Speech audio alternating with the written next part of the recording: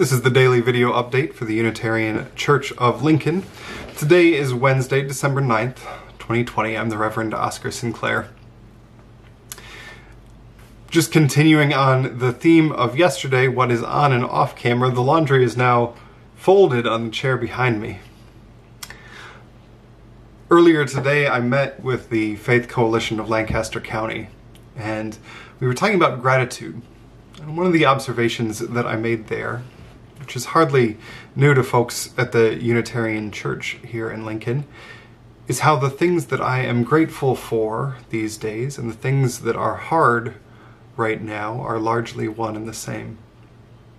So, to take a simple example, Ailish is home from daycare. And by any practical measure, that's really, really hard. A 3-year-old is hard in the best of times, and when you're cooped up inside together, it becomes exponentially more so.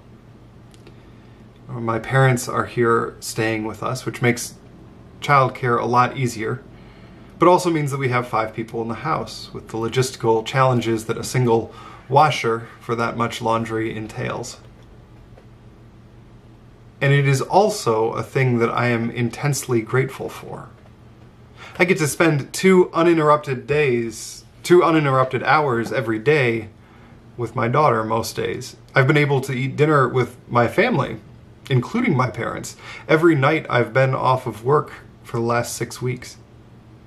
It's precious time, and it's time that's going to define some really important relationships going forward.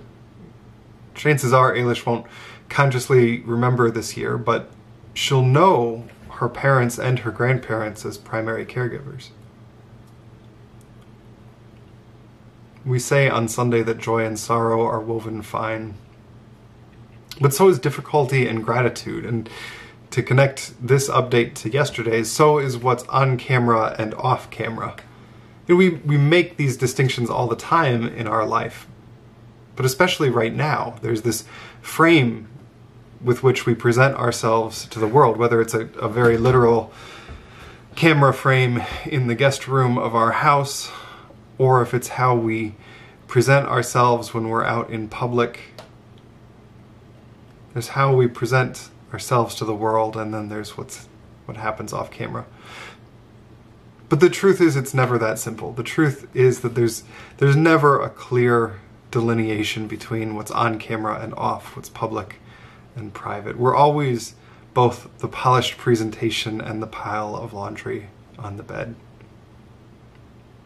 Anyway, on that note, I'll see you tomorrow.